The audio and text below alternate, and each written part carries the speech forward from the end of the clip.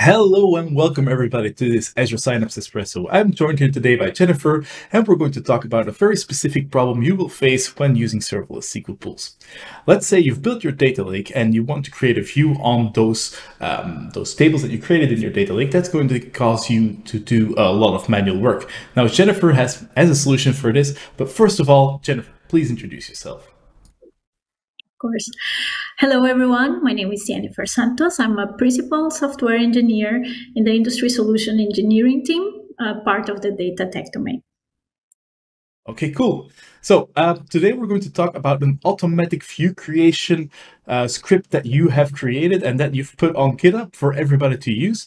So first of all, Yennifer, what have you created and how does it work?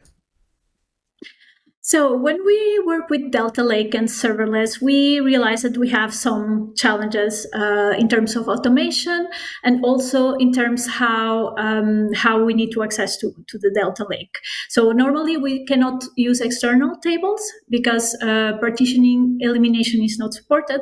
So we need to use partitioned views in this case. As we know, in the data lake, we may have a lot of files, and this automation from the data lake to the view, it might be a little bit painful if it's not automated, right? Also, the data lake might need to be updated.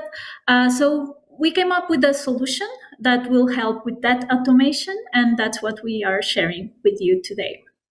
Okay. Here we have the Synapse workspace, and this is a pipeline that was designed specifically to tackle this challenge. So in the first piece, what we do is really the setup of the serverless object, so creating the database, the external data sources, and more interestingly, creating the store procedure. So after we execute this second pipeline, which is really described here in the setup, you see we are doing these three things.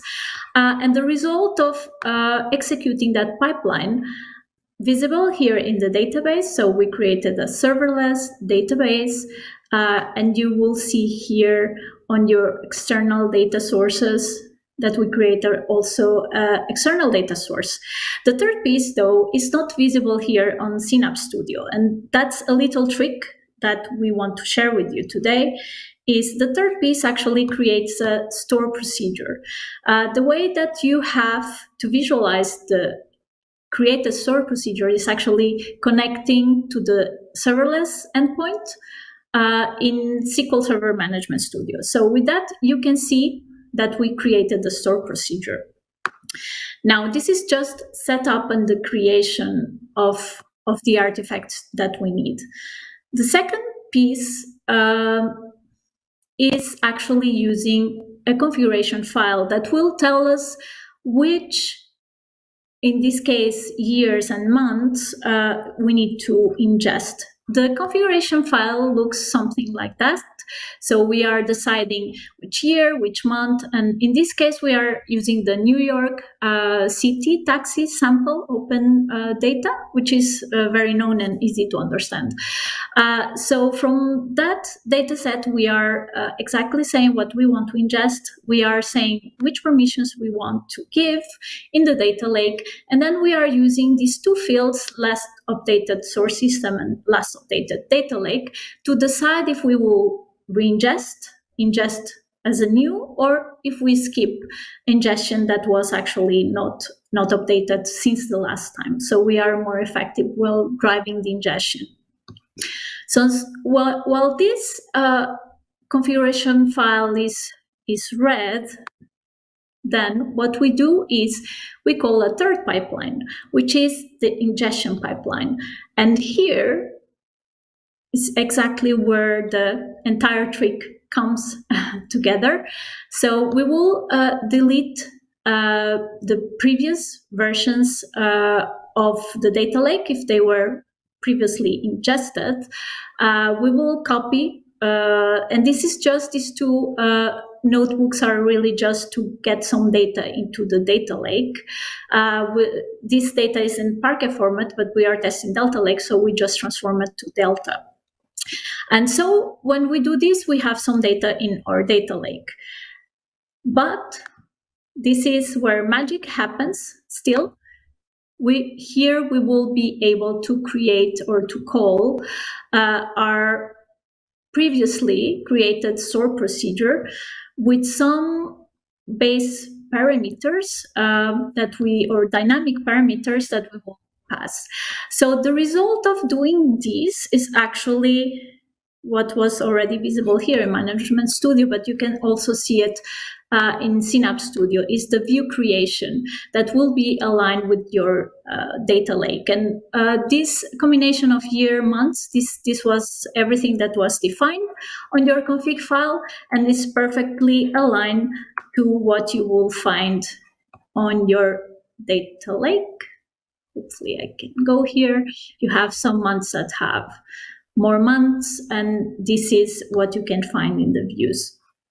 By querying the views, you can see you can have your results, and this is how you can automate and tackle that automation challenge with views and the Synapse pipeline.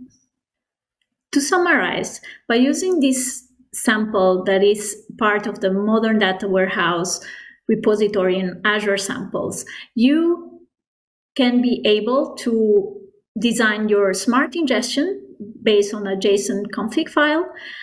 You can also apply ACLs smartly after the ingestion on your data lake, so you can be super granular around the permissions in each level of your hierarchy. And lastly, there's a piece that you can also use to drive your data retention requirements. So it can go through the partition level physically, or it can.